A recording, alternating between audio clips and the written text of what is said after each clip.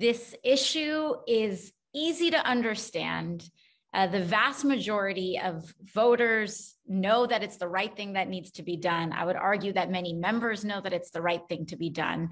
And it's pretty simple. We are here because we are guardians and stewards of the public trust. And we use that public trust in order to legislate and see and anticipate what are the issues that our country may be facing and use that information and that knowledge to legislate for the public good. When we get caught up and have even the ability to individually trade stock, it erodes public trust in government. And right now, whether it is media, government, or any sort of institution, we're having a crisis of public faith in many institutions that are very critical to the well-being of society. And not only on that broader issue, but really just in a basic issue, when we have access to classified information, we should not be trading on that information, whether it's consciously or unconsciously. We shouldn't appear to or we shouldn't really even advance the appearance of that.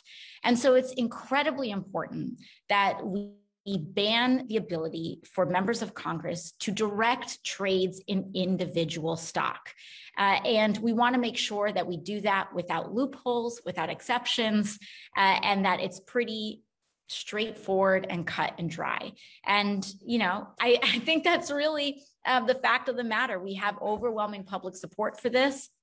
It's been a very long road, and it's not easy to have an institution block itself from practices that it can currently be engaged in. And because of the public's rallying around this issue, because of the public's attention and engagement on this issue, the people at home watching have made it too difficult to ignore. And I really think that that's why we're at the moment that we're at.